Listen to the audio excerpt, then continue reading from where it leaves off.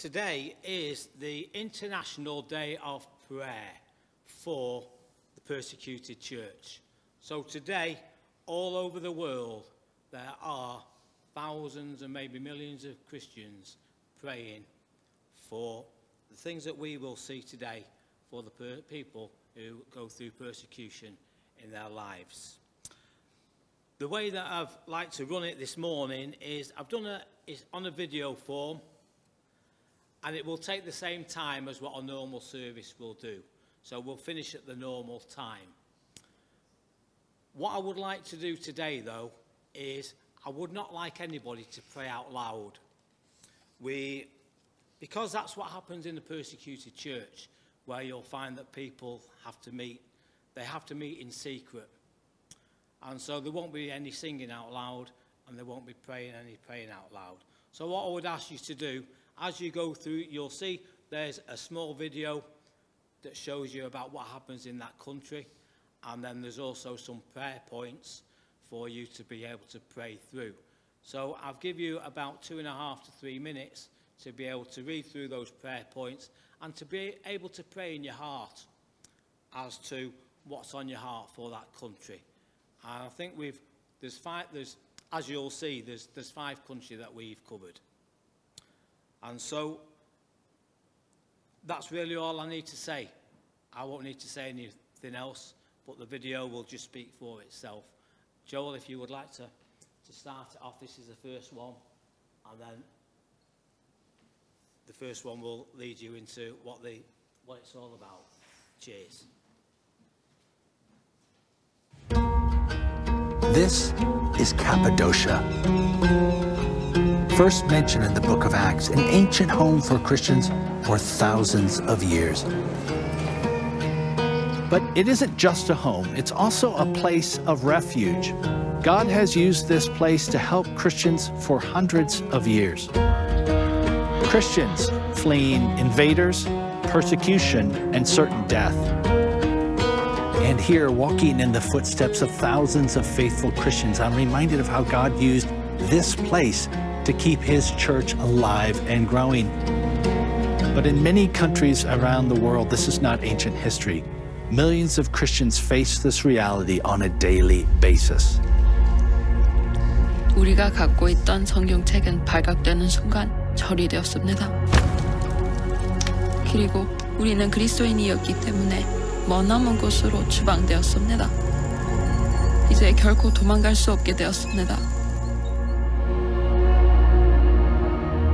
توی ایران وقتی که یه نفر به عیسی مسیح ایمان میاره، طبیعتاً و برای همین که خودشون در خطر نیفتن، اون شخص رو رها میکنن. بهش میگن دیگه با ما رفت آمد نداشته باش. خلاف ابونا مينا وابونا رفائيل بدأوا الأحداث الأخيرة بقى إن هو بقى كل يومين لا ده بيخشوا جوه البيوت بيستهدفوا الرجالة اللي موجودة جوه البيت، وفي 2 يعني ولعوا فيهم وهم صاحيين. Around the world today, over 360 million Christians suffer high levels of persecution and discrimination for their faith. That's 1 in 7 Christians worldwide. The problem is impossible to overstate. And yet, each of those people who suffers has their own Cappadocia, a secret place that God has provided of refuge and peace, because no Christian suffers alone. 매일 아침 눈을 뜰 때 주 하나님의 임재를 느낍니다. 여전히 주의 종으로 섬길 수 있도록 강건하게 하시는 우리 아버지 하나님께 감사드립니다. When brothers and sisters around the world stand with them, persecuted Christians know that even in the harshest of circumstances, they will not be forgotten and left without hope. That's part of our DNA as Christians. When you stand with God's persecuted people, you're bringing the reality of Cappadocia to Christians all over the world. افرادی هستن که با من هستن، افرادی هستن که با درد من گریه میکنن، افرادی هستن که برای من گریه میکنن و دعا میکنن. این برام خیلی قوت قلبی، چون که اگه اونجا قدرت خدا نباشه تو اون مکان، شما نمیتونید طاقت بیارید. This year, we've made it easier than ever for you to stand with your family in prayer with the 2022 World Watch List. As you read it, see what God does in your heart and what He does in the hearts of your brothers and sisters as He provides refuge, as He's done here in Cappadocia for over 1,000 years.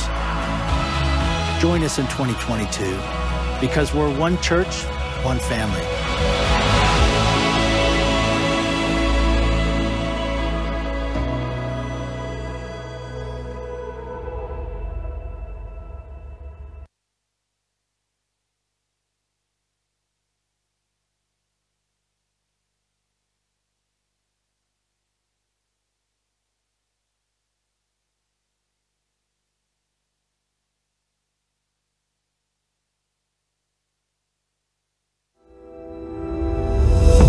There are countries where Christians live in fear, where churches are bombed and houses burned, where following Jesus means sacrificing jobs, security, family. There are countries where you must keep your faith secret, or it might get you killed. These are the countries of the Open Doors World Watch List, and here are the 10 countries where following Jesus costs the most. Number 10. India. Many extremists claim that to be Indian is to be Hindu. They want an India without religious minorities, and they are using violence to achieve it. Number 9. Iran. Iranian Christians must meet secretly. Being discovered could mean long sentences in appalling prisons. Number 8. Pakistan. Christians in Pakistan are considered second-class citizens. Innocent believers are falsely accused of blasphemy. Thousands of women are victims of kidnap and forced conversion. Number 7. Nigeria. Nigeria is the country where Christians face the most outright violence. Many Christians have been killed or driven from their homes. Number 6. Eritrea. More than 1,000 Christians are imprisoned for their faith in Eritrea. Some pastors have been locked up for over a decade without charge. Number 5. Yemen. Yemeni culture is tribal. Those who leave the tribal faith could be banished or even killed. Number 4. Libya. In this lawless land, Libyan Christians have to keep their faith secret or risk punishment, arrest, or death. Number 3. Somalia. Islamist extremists consider Somali Christians high-value targets, so the tiny population of only a few hundred secret believers keep out of sight. Number 2. North Korea. There are around 400,000 Christians in North Korea. All of them must hide their faith. Discovery means exile, execution, or being worked to death in horrific labor camps. Number 1. Afghanistan. The Taliban takeover means that Afghanistan is the new number 1, the most dangerous place in the world to be a Christian. Many Christians have become refugees. Those who remain must keep their faith utterly secret. There are countries where Christians live in fear, but fear can lead to courage, and courage leads to hope. At least 360 million Christians around the world experience high levels of persecution and discrimination, but they have not given up. And for over 65 years, Open Doors has stood with them. Where Christians are persecuted, our global underground networks supply smuggled Bibles and Christian books, spiritual care, emergency food and aid, training and legal advice. Where Christians are free, we work with local churches to raise our voices in prayer, to speak truth to those in power, to strengthen our persecuted family around the world. Because there are countries where Christians have to stay silent, and there are countries where Christians can make a noise. But we are all connected. We are all family, and together we can help one another to follow Jesus, no matter the cost.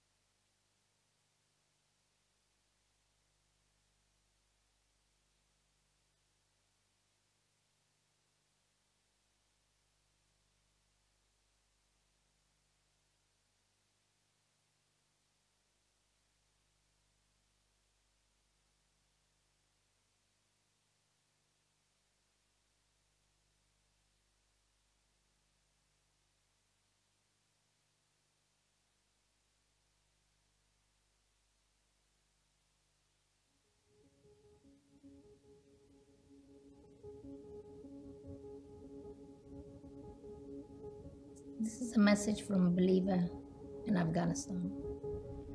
I grew up in Afghanistan. My family are secret believers. A few years ago, the Taliban came and they took my father away because he was a Christian. They tortured him and killed him. A few months later, my brother also disappeared. We never heard of him ever again. When the Taliban took over Afghanistan in August 2021, my mother and I managed to escape to another country. Our situation is desperate. We don't have food or extra clothes. I have money in my bank account, but I can't access it from here. My visa will expire soon. What will happen to me? I am praying I can leave this country and go somewhere safe. I may have to go into hiding, or I'll be deported to Afghanistan, where I may be killed. I feel alone and hopeless. I feel depressed. If I'm honest, how are my mother and I going to live? Thank God for your food and clothes and deliveries, your financial support and your prayers and encouragement. You are a strand of hope to me. There's a chance I may live.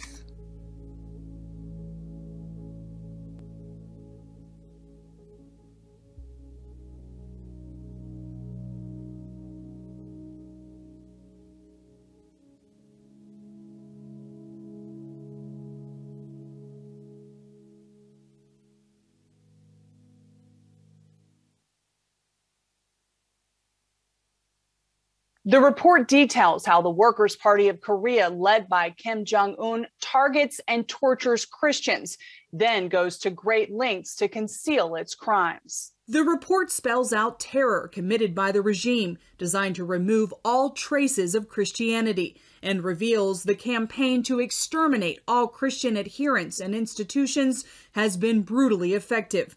North Korea's secret police, the Ministry of State Security, are incentivized with promotions when they apprehend Christians and other believers. Those charged with Christianity often face summary executions or are forced to live out the rest of their lives inside political prisoner camps. In-jae Wang interviews North Korean defectors who have experienced or have firsthand knowledge of abuse. One victim, who was arrested for the possession of a Bible, was detained in solitary confinement, starved, and beaten with a metal rod used for cleaning rifles. Christians are the most persecuted because of the faith's association with the U.S. and Europe.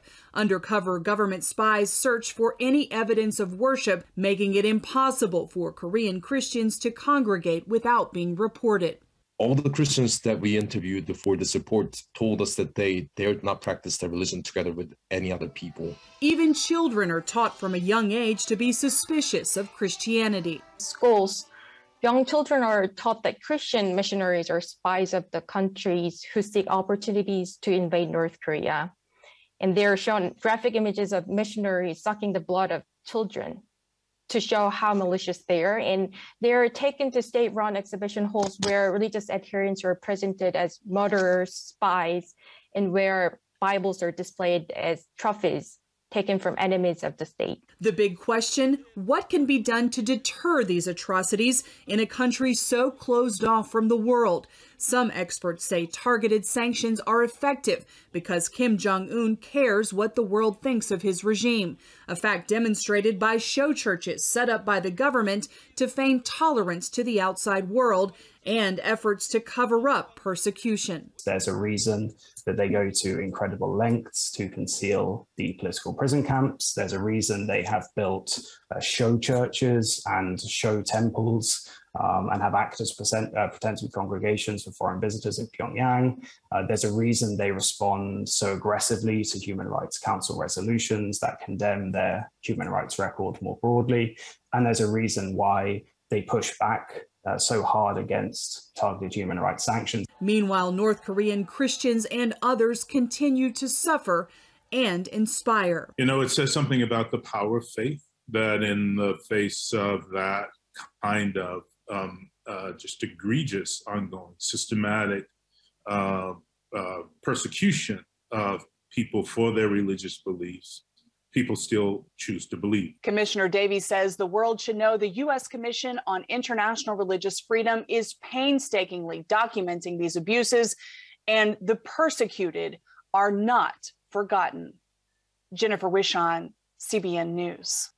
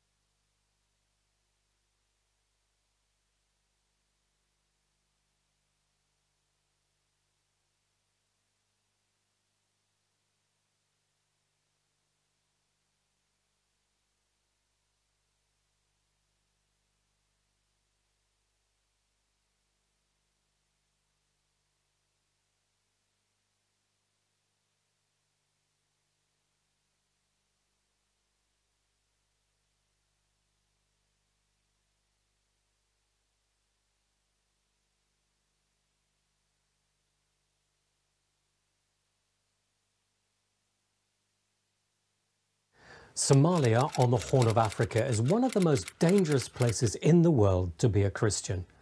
Islamic law controls every aspect of daily life, and the country is the base for Islamist terror group Al-Shabaab. Christians run the risk of being killed by their supporters or even their own families in so-called honor killings. Samuel is a former imam who was brought to faith in Jesus by a doctor. His father reacted by throwing him into an underground cell. Samuel was rescued by Christians and escaped the country. He began a new life and helped many others to come to know Jesus. But then extremists paid Samuel's wife thousands to go back to Somalia with their children. At an open-air meeting, militants beat Samuel up and left him for dead. And now Al-Shabaab came after him. To track him down, they posted a video of Samuel preaching on YouTube. God used that to preach the gospel in places I could never reach, he says. Other Christians, fearing for their lives, began to desert him. But partners of Release International supported him. Now he's sharing a house with another Christian who, like Samuel, was abandoned by his wife and children. Every time I'm persecuted, says Samuel, I see God's hand in it. Somalia used to be a closed door. Now it's much more open. People have been shaken, and now they're hungry to hear the gospel. Amanda is another Somali from a Muslim background. She was brought up to believe Christianity was evil and Christians were mean, until she met some. They were kind and generous, and Amanda told her husband. He told her she'd been to a dirty place and threw her in the shower. But Amanda went back to those Christians and gave her life to Christ. So her husband beat her, locked her in a room for a year, stopped her seeing her son, and finally left her. Partners of Release International are protecting these new Christians, helping them to find work and introducing them to others. The challenge to those of us living in freedom is how will we use the precious freedom we have? Will we hide away, or will we take the courage to be bold?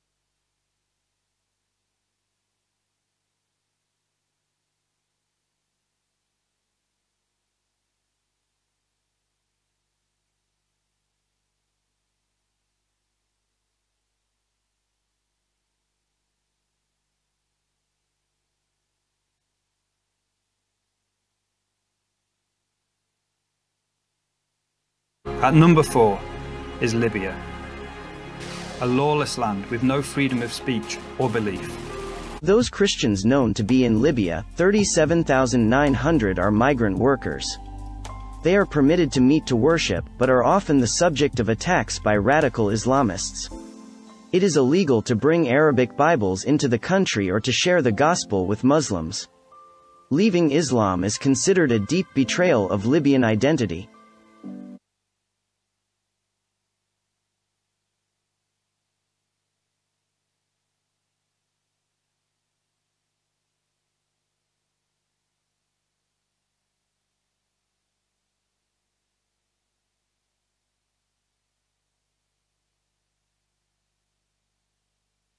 A deep betrayal of Libyan identity.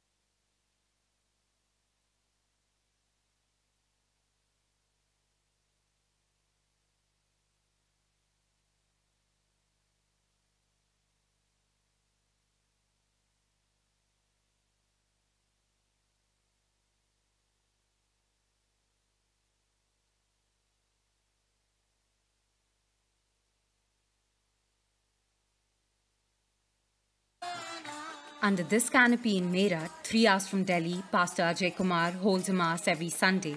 But for the last few months, he fears arrest for delivering sermons. In 2021, he was jailed just for practicing his religion. The police accused me of converting people to Christianity. They also said I received a lot of money to convert people, and that's why I was arrested. Then, at the police station, they said they arrested me under Section 151 for disrupting public peace. Christians account for over 2% of total population. They have lived in India since the 4th century, but in recent years, discrimination against the community is on the rise. A villager could stand up to beat us tomorrow, and everyone else could stand up with them. So we are frightened. In 2020, several Indian states, including Uttar Pradesh, implemented an anti-conversion law with the aim of banning religious conversions. This August, and another state, Himachal Pradesh, amended their law to punish those guilty of mass conversion with up to 10 years in prison. For John Dayal, an expert on religious minorities, these laws are intended to promote the Hindu nationalist agenda of the ruling party, the BJP. They empower anti-national forces, they empower anti-people groups, they empower fundamentalist groups. And in fact, it's like a dog whistle that it is fair game to attack and possibly kill Christians and Muslims. We are drafting a new constitution of India for Hindu Rashtra. Just last year, over 300 people were attacked by Hindu extremist groups on accusations of forced conversion across the country. One such victim is Pastor Kilom Kalyan Tet. He was beaten up in the streets of the capital. This video is of February 25th, where I was beaten. People tied up my hands. Some of them punched me, and some of them kicked me. I regret this day. I'm always going to be worried about this day. I filed a complaint, but the police haven't taken action. Christian right groups have condemned the increasing hate crimes against the community. On August 16, the Indian government denied any targeted attacks on Christians.